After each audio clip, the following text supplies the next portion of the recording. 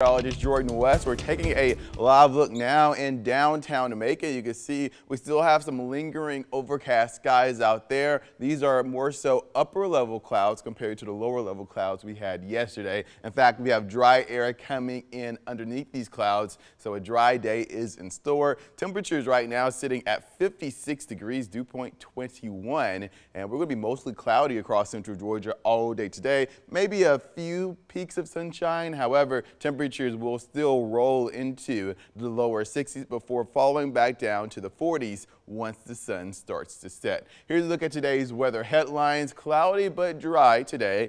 Steady rain tomorrow and then more rain early Saturday morning. The rest of the weekend should be mostly clear. I wouldn't necessarily cancel any weekend plans just yet. Temperatures across the board now in the mid 50s from 56 to Macon and 54 in Warner Robins, 55 in Montezuma, 51 degrees up there in Monticello. So we're warming up just slower than we were yesterday, and the dew point temperatures are in the teens, so very dry outside. You will need the chapstick on your way out the door, so go ahead and grab it. However, you won't need the rain jacket, at least for today. And then we're looking at winds right now, and a lot calmer compared to yesterday. Anywhere in the yellow that you see, we could be seeing gusts up to 20 miles per hour or more. However, this is a big difference compared to what we saw yesterday when we saw wind gusts 30, if not 40 miles per hour or more. The radar right now is clear. Like I said, you can leave the rain jacket at home today. Zooming out, getting a bigger picture. The reason is this high pressure to our north.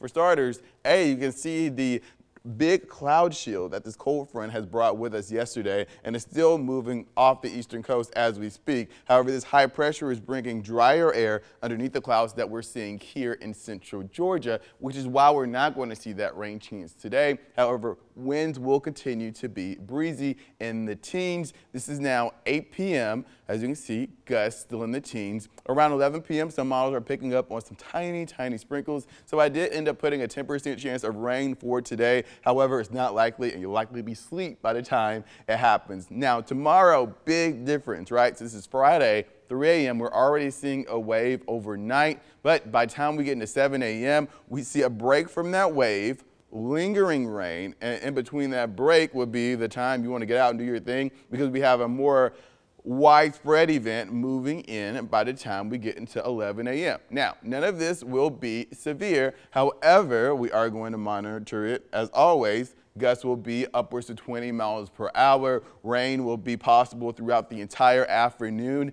potentially even after 7 p.m. for our eastern counties before clearing out as we head into 11 p.m. Friday night. Here's a look at your 7-day forecast. Temperatures are getting into the upper 50s tomorrow, so we're not going to warm up all that much due to some cold air coming in from the northeast. And then as we head into next week, we're back in the mid to upper 70s.